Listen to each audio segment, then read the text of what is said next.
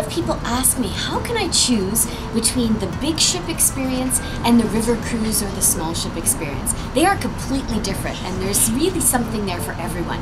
We've all heard about the mega cruise ships, right? The 5,000 passengers, the ones with the water parks and the climbing walls and the skating rinks and the surfing and the dozens of restaurants and dozens of bars and play areas for the children. That really is a destination itself. Even if you don't go anywhere, you almost don't have to leave that ship. The small ships and the river cruise ships like this one, a completely different experience. First of all, you're here with only a couple of hundred other passengers, so you get to know everyone. You dine with them, you spend some time on excursions with them. They really all become your friends. But the small ship experience is completely different. The small ships can get right in the heart of countries. They can sail up rivers.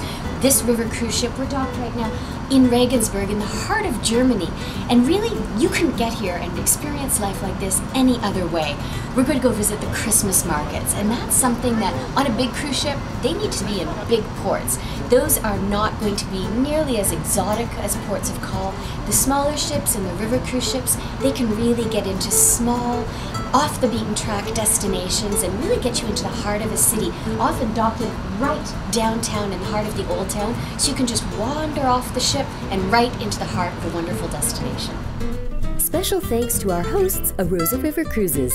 Escape the ordinary.